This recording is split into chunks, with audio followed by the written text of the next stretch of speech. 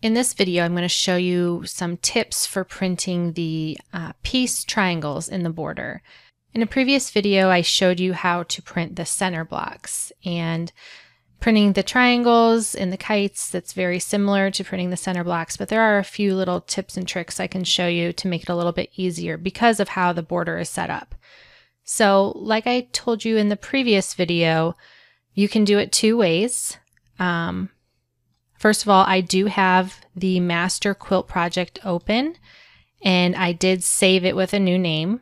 Again, that's very important. You open up the Dear Jane Quilt Master and then save it with a new name so you're not overwriting anything in that master project.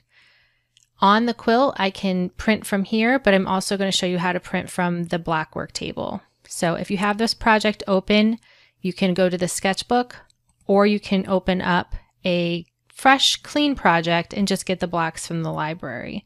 Here I'm just using the blocks that are in this project. So if I wanted to print from the block work table, I would just open the project sketchbook, find the block I want to print, and click Edit. Now that it's on the block work table, I can choose Print and Export and choose my options that way.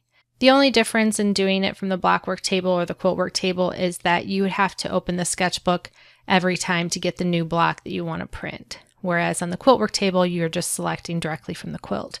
So it's up to you how you want to do it. I'm actually going to go back to the quilt work table, and I'm going to show you how to print from the quilt work table instead of the block work table. So of course, I'm going to go up to the Print and Export tab, and I'm going to select a block to print. Now, when I selected it, you can't really see that this triangle is selected. I'll zoom in so you can see what I'm talking about. I'm clicking on this, and you can see a little bit of a green highlight down here, but you can't see that that whole block is selected. And that's because the blocks that are set on layer 2 are hiding what I'm trying to select. So just to make it a little bit easier, I'm going to turn layer 2 off. And if you don't know what these layers are, make sure you watch some of the other videos and check out the documentation in the Using with EQ PDF. That tells you everything you need to know about using these layers. So I did turn off layer 2, and now you can see that this block is selected, and this is the block that we're going to print. So let's start with templates. And here it's choosing the U size from quilt size, which is 5 by 8, and this is a finished size. And you have the 1/4 inch seam allowance. And if you click preview, these are the templates for this block. Now, it's very important to know that this A and B triangle, which is what is here, this B and this A, you do not need those. Those patches are only for the setup of the layout. So you do not need, you're not going to sew these to the block. You're going to just delete those. You're going to ignore those. So if you want to delete them, you select them and then click delete. And so these are the patches that you need.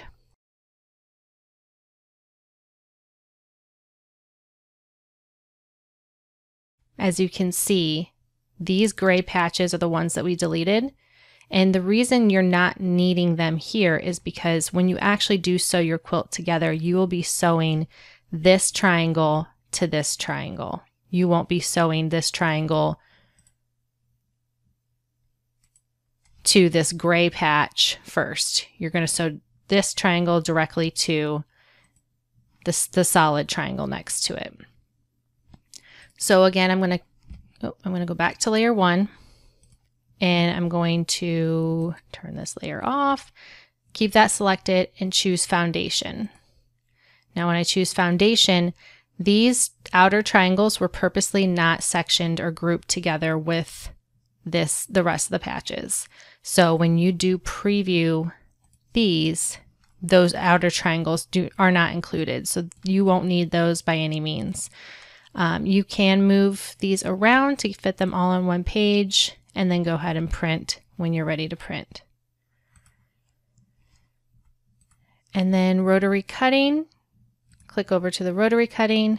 Now in the previous video about printing center blocks, I did go into whether you want to have rounding on or off, or to check your rounding. Again, just pay attention to what it's rounding it to, because if your block needs to be rounded too much for rotary cutting, then this is probably not the best construction method for you to use. So if you have any questions about that, check out the printing center blocks video. I really go into what that can do for you. So I'm just going to preview this and see what it gives me. I'm going to zoom in. Probably not the best one for rotary cutting anyway, but you can see, I'm going to zoom in a little bit further. Again, the A patch and B patch, you'll ignore those, and everything else is what you're going to want to print. Again, I don't think this is the best block for rotary cutting, but that is the example that I'm giving you. So use your best judgment with that. So that is how you print the triangles. The same goes for the kites. Now the kites also have this gray outer triangle on both sides. Ignore it on templates and rotary cutting. It won't show up on foundation patterns. So that's all you need to know. These are 8x8 blocks. These are 5x8 blocks. So when you go to print these, let's see what we get with this one. Again, select and delete, and these are the patches you need for that kite. Again, if you have any questions about any of this, you can check out our other videos or the printed PDF documentation, or you can contact our office and we can help you with any questions you have regarding printing the blocks in the border.